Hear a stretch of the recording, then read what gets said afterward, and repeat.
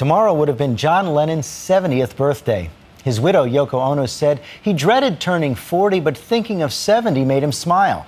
So with the celebration that's coming, peaceful, musical, all over the world. Our top rock fan, Dan Harris, will be right in the thick of it. So many of us find it so hard to believe that this global icon of youthful rebellion and idealism would now be turning 70. A birthday that's being marked in a big way. All of John Lennon's solo albums are being re-released in a box set. So keep on playing those mind games. I'm gonna start a rock and roll group.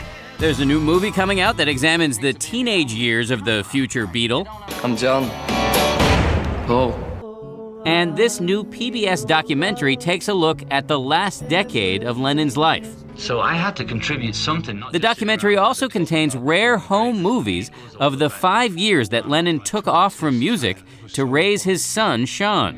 Yeah, I looked after the baby and I made the bread and I was a house husband and I'm proud of it.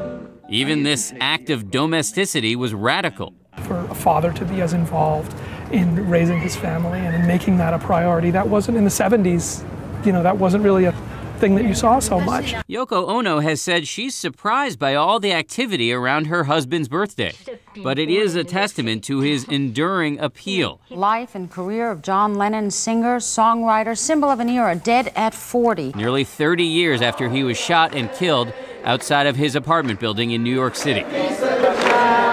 Today, right across the street in the part of Central Park named Strawberry Fields in honor of John Lennon and his music. Beautiful boy, imagine all the people. So many of the songs are now part of, sing-alongs in nursery schools and lullabies and just the music that you grow up with when you live on this planet. And the world will live as one. And here we are at Strawberry Fields as the sun goes down. And George, it's worth noting that people visit this place pretty much every day of the year, rain or shine. And tomorrow, on Lennon's actual birthday, the crowd is expected to be huge. More evidence that 30 years after he died, John Lennon still matters.